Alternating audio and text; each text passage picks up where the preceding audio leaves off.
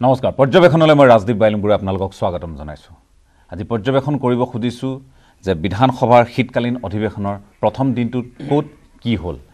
ইতিমধ্যে আপোনালোকে গম পাইছে আজি সকলোৱে ভাবিছিল যে কেইটামান বিষয় সন্দৰ্ভত সৰব আলোচনা হ'ব ৰাইজে ভাবিছিল তেওঁলোকৰ সমস্যাৰ আজি উপস্থাপন কৰা হ'ব সঠিক ৰূপত তেওঁলোকৰ জনপ্ৰতিনিধিসকলে যি বিধি আছে সেই বিধি অনুসৰি কথাখিনি লৈ আহিব সদনৰ মজিয়ালৈ কিন্তু তাৰ বিপৰীতে আজি এক হুলস্থুলীয়া পৰিৱেশৰ পুনৰ উদ্ভৱ হ'ল পুনৰ সৃষ্টি হ'ল সেই একেই পৰিৱেশ তাৰ বিপৰীতে আজি কংগ্ৰেছ এআইডিএফে সদন ত্যাগ কৰিলে তেওঁলোকে বাহিৰত বিশেষকৈ কংগ্ৰেছে তেওঁলোকে মজিয়াত তেওঁলোকে আজি প্ৰতিবাদ সাব্যস্ত কৰিলে তেওঁলোকৰ মুখত জয় অসম ধ্বনি আজি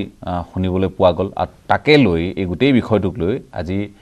শাসকীয় পক্ষৰ কটাক্ষ যে তেওঁলোকে জয় অসম কোৱাৰ অধিকাৰ হেৰুৱাই পেলাইছে আজিৰ তাৰিখত নগাঁও কাছাৰ কাগজ কল বিক্ৰী হোৱাৰ উপক্ৰম ঘটিছে নিলামৰ ইতিমধ্যে আমি আপোনালোকক জনাব খুজিছো যে এনচিএলটিয়ে লিকুইডেটৰক কৈছে যে বিষয়টো নিষ্পত্তি কৰিব লাগে ডিসপোজ কৰিব লাগে আৰু কাগজ কল দুটাৰ সেই প্ৰসংগ NRC আকৌ হ'ব এই প্ৰসংগ আহিছে কেবক লৈ উত্তাল হৈ আছে সমগ্ৰ ৰাজ্য সমগ্ৰ উত্তৰ পূৰ্বাঞ্চল তাৰ মাজত জনতাই আশা কৰা ধৰণে আজিৰ দিনটোত তেওঁলোকৰ উপলব্ধিসমূহ বাস্তৱায়িত হ'লনে এই কথা আমি আজি পাতিব খুজিছো আলোচক কেইবাগৰাকীও আছে শাসকীয় পক্ষৰ বিধায়ক আজি আমাৰ মাজত আছে তেৰছ গোৱালা ডাঙৰীয়া মই স্বাগতম জনাইছো আমাৰ মাজত কংগ্ৰেছৰ বিধায়ক জাকিৰ হুছেইন সিকদাৰ উপস্থিত আছে মই আপোনাক স্বাগতম জনাইছো গণশক্তিৰ বিধায়ক ভুৱন পেগু ডাঙৰীয়া আমাৰ মাজত উপস্থিত আছে মই আপোনাক স্বাগতম জনাইছো জ্যেষ্ঠ সাংবাদিক মনোৰম গগৈ দিলীপ চন্দন ডাঙৰীয়া মই আপোনালোক দুয়োকে স্বাগতম জনাইছো আৰু এপিডব্লিউৰ সভাপতি অভিজিত শৰ্মা আমাৰ মাজত উপস্থিত আছে মই আপোনাক স্বাগতম জনাইছো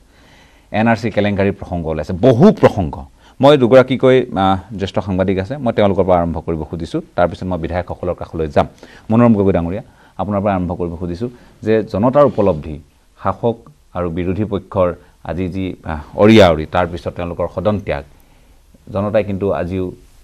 ইপচিত যিটো তেওঁলোকৰ আছিল যে এনে ধৰণে আমাৰ সমস্যাৰ যি লৈ যোৱা হ'ব কিন্তু সেইখিনি আজি প্ৰতিফলিত হোৱা দেখা নগ'ল কেবৰ NRC বিৰোধিতাৰ বাহিৰে আসলতে এই যেটো ব্যৱস্থা ভাৰতীয় গণতান্ত্ৰিক ব্যৱস্থাটোৰ প্ৰতি সাধাৰণ মানুহৰ লাহে লাহে মোহভংগ ঘটা যেন লাগিছে আৰু এই যেটো সংসদীয় ব্যৱস্থাটো আসলতে আমি দেখি আহিছো দীৰ্ঘদিন ধৰি সংসদতে কওঁ বা আজি বিধানসভাৰ মজিয়াতে কওঁ যিবিলাক সাধাৰণ মানুহৰ দৈনন্দিন প্ৰাত্যহিক জীৱনৰ লগত জড়িত বিষয়বিলাক আজিকালি আলোচনা নহয় বা আমাৰ অসমীয়া জাতিৰ আজি যিবিলাক আচল প্ৰত্যাহ্বান আমি বিভিন্ন জনগোষ্ঠীৰ মাজত থকা আমাৰ যেটো একতা সমন্বয় এইবিলাক আজিকালি নোহোৱা হৈ গ'ল এইবিলাক আৰু সেই কোনো ধৰণৰ এটা বিষয় যিবিলাক গুৰুত্বপূৰ্ণ বিষয় আজি নিবনুৱা সমস্যাৰ পৰা আৰম্ভ কৰি আজি আমাৰ যেটো অৰ্থনৈতিক সংকট বা আমি যেটো পৰনিৰ্ভৰশীলতা বাঢ়ি গৈ আছে এনেকুৱা ধৰণৰ কথাবিলাক আজি কেবৰ প্ৰসংগ বা NRC প্ৰসংগটো মই এটো এটা আলোচনা হৈ আছে কিন্তু তাৰ সমান্তৰালভাৱে যিবিলাক প্ৰসংগই সাধাৰণ মানুহক স্পৰ্শ কৰে যিবিলাক প্ৰসংগক লৈ সকলোৱে বিচাৰে যে আলোচনা হওক আমাৰ সমস্যাবিলাক সমাধান হওক তেনেকুৱাটো আমি সদনৰ মজিয়াত শুনিবলৈ নোপোৱা হলো এটা সময়ত হৈছিল আজিকালি নোহোৱা হৈ গ'ল গতিকে সেইকাৰণে মই ভাবো যে এই বিধানসভাৰ অধিৱেশনবিলাকত কিবা এটা পাম বুলি আৰু সাধাৰণ মানুহে খুব প্ৰত্যাশা কৰি নাথাকে আমি যে কিবা পাম আমাৰ কথা আলোচনা হ'ব ইয়াত সমাধানৰ সূত্ৰ আহিব আজিকালি সবে জানে যে সমাধানৰ সূত্ৰ কোনফালে যাব কোনটো দলৰ কি মতাদৰ্শ আৰু শাসক পক্ষত যিয়ে থাকে তেওঁলোকৰ মতাদৰ্শটো যিকোনো প্ৰকাৰে তেওঁলোকে ইয়াতে কাম কাজত প্ৰতিফলিত কৰিব গতিকে এটা নতুন কিবা যে গোটেই এটা সদনৰ মজিয়াত বিধায়কসকলে এটা গুৰুত্বপূৰ্ণ বিষয়সমূহ বিতৰ্ক কৰিব তাৰ পিছতে এটা কিবা সমাধান সূত্ৰ ওলাই আহিব তেনেকুৱা ধৰণৰ আশাটো কেতিয়াবা নিৰাশা হ'ল ঠিক গতিকে সেইকাৰণে সেইটো আমি এই বিধানসভা অধিৱেশনবিলাকত কিবা হ'ব বুলি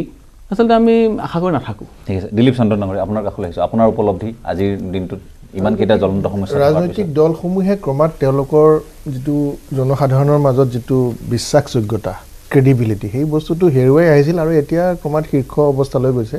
হেৰুৱাই আহি পেলাই ৰাজনৈতিক দলসমূহে তেওঁলোকৰ পূৰ্বতে আমি দেখিছিলো যে নিৰ্বাচনী ইস্তাহাৰ থাকে